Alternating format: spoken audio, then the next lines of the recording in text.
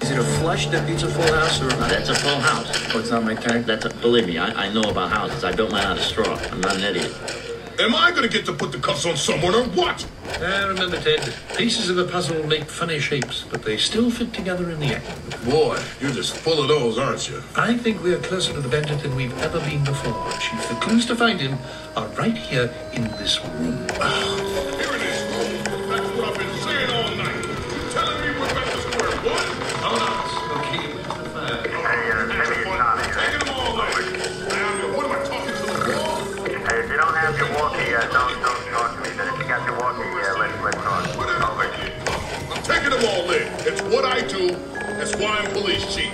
Hey, Tom, pick up. If you're there, pick up the walkie. What are you doing this weekend? Over. No worries. We got this place locked down. All secure. It would seem that all of you came together tonight by mistake. Maybe you naughty neighbors butted heads so that we could get to the real truth. The goody bandit. That's right. The bandit's still at large. There's been a lot of finger pointing tonight, but now all fingers point to the bandit. Not my finger. Oh no, you were just out damaging forest property, cutting down the redwoods we all call home. Big guy like you could probably take whatever you want from little goody-loving creatures, couldn't you? But someone robbed me. Have we lost track of that? That's right, someone did. Maybe a snack food competitor. Right? Ready? Now hold on a pea-picking minute. I may lead a double life full of secrets and deception, but that's no reason to be suspicious. Huh? A woman like you could have a lot to gain, stealing all those recipes. And that's how she makes her goodies so good. Huh?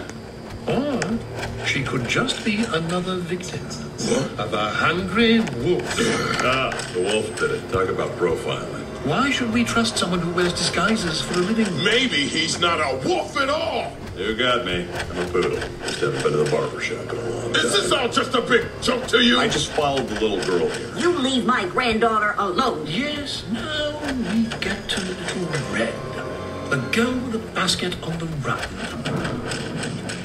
Where is she anyway? Chief, no, that was just... What? The recipes are gone.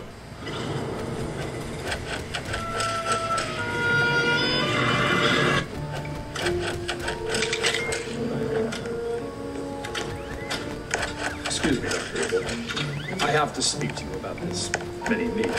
He's not fitting in. Is he giving off too much of a creepy Oompa Loompa vibe?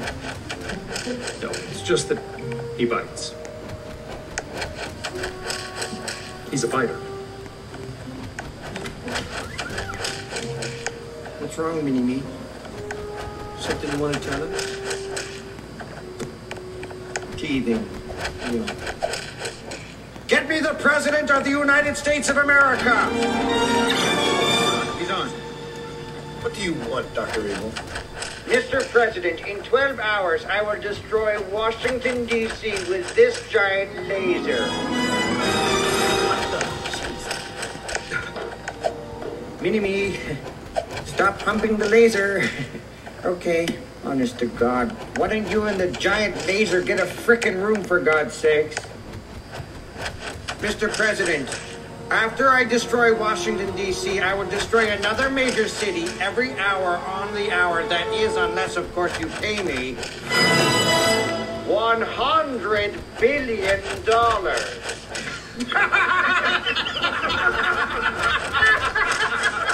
Dr. Abel, this is 1969. That amount of money doesn't even exist.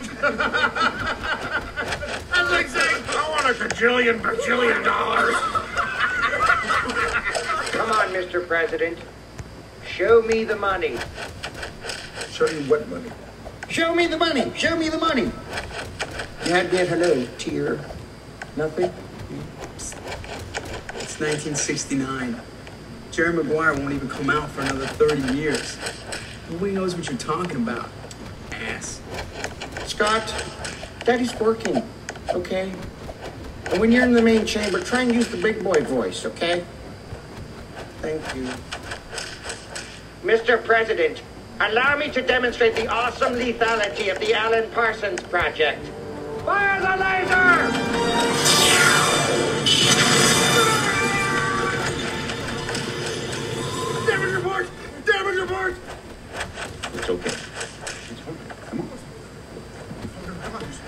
Actually, that was just footage from the movie Independence Day, but the real laser would be a lot like that. Yeah. Scary. Now, Dr. Evil. Talk to the hand, because the face don't want to hear it anymore. What hand? Talk to your hand? You ate all that in a bag of potato chips. What are you talking about? Don't go there, girlfriend. Mm-hmm. Whose girlfriend?